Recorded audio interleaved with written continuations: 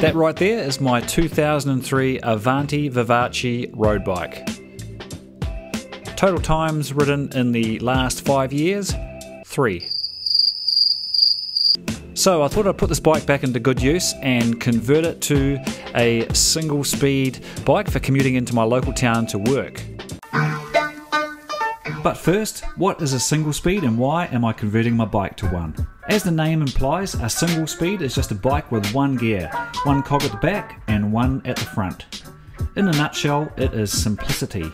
No derailleurs to brake or maintain, no clusters of gears, less cables, which all means less weight. It's a throwback to the original form of the bicycle and has grown in popularity with the hipster crowd of late. So first up, I had to strip all the parts and components off the bike, but this is where I came unstuck. I could not for the life of me get that bottom crank out. So I went into my local bike shop to enlist some help.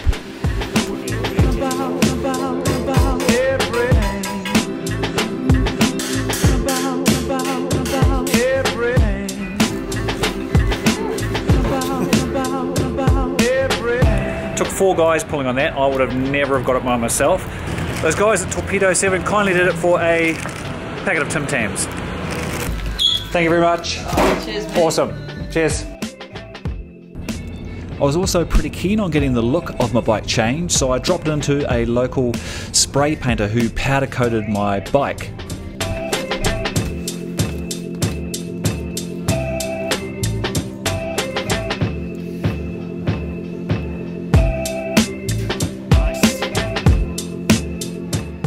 So with my frame freshly powder coated, I then went online and ordered some parts for converting my racing bike to my single speed commuter.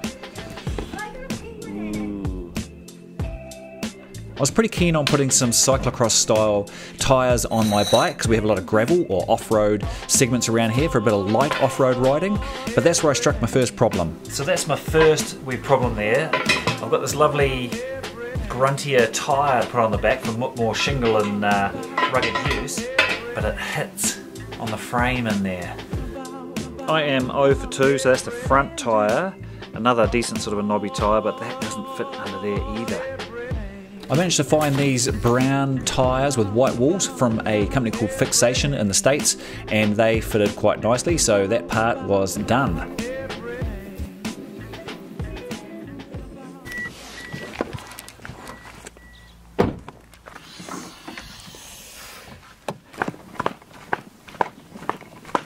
Okay, next stage here, I'm with Greg. Greg runs a business here in Queenstown called Fat Tyre, and he does like heli biking trips or trips to wineries or... I don't do wineries anymore. Doesn't do wineries. I just drink beer after trips. Just drinks beer after trips. And he is kindly offering me, because of the extent of my technical knowledge has come to an end, so he's kindly helping me put the more technical parts of the bike back together. So what's that, 68? So we've been working all of at least, what, 2 minutes? 2 minutes. 2 minutes, and realised that my bottom bracket is the crank that I bought for the bottom bracket. This one is not going to fit the bottom bracket I have, so I have to get another part. So yeah, might as well eat the ginger kisses that I bought.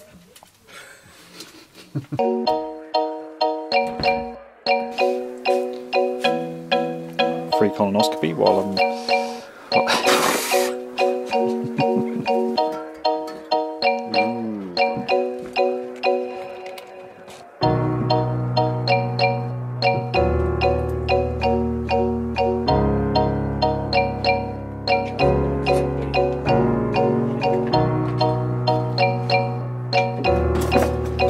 So after a bit of a false start, we're going okay actually. We've got the back wheel single cog on. I've got an 18 tooth cog on. Not sure if that's going to be the one or not, but we can't space it until we put the front crank on.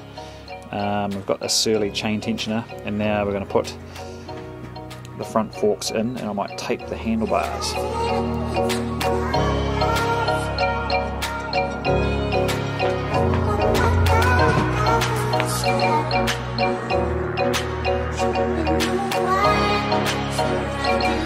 What What's the date, Greg? 20th. Mid-May. We're into mid-May now, and I'm on a mission to get this bike finished. It's been a slow process because quite a few of the parts that we ordered for the bike didn't fit, or I also had to get different parts. I'll get out of that sun. So we are back at... Yes.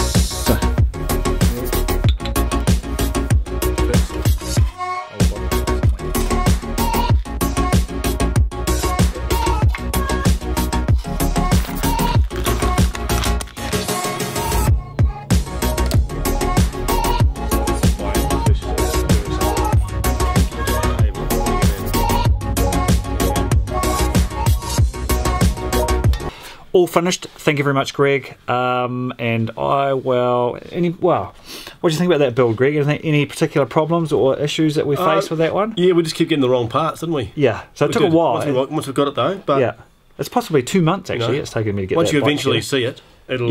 It's amazing. Yes. Thank you very much, and we will cut some bike pictures.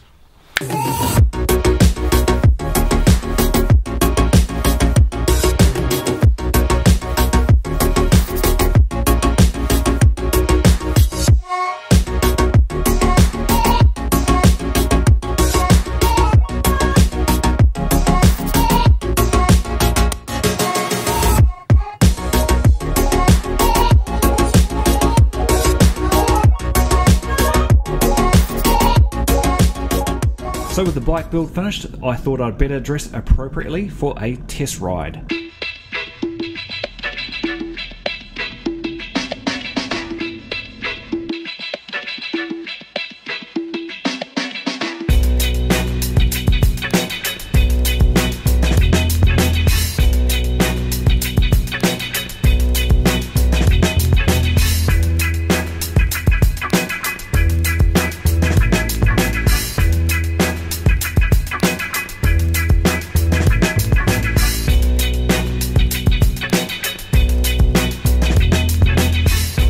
So overall, pretty happy with the build. I think it looks fantastic.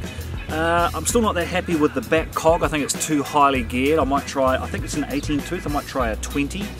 And the skinny bars, although the bullhorn bars look great, these ones, I might try for a bit of more of a mountain bike flat style bars, because I'm just finding them a little bit too narrow. Apart from that, pretty stoked.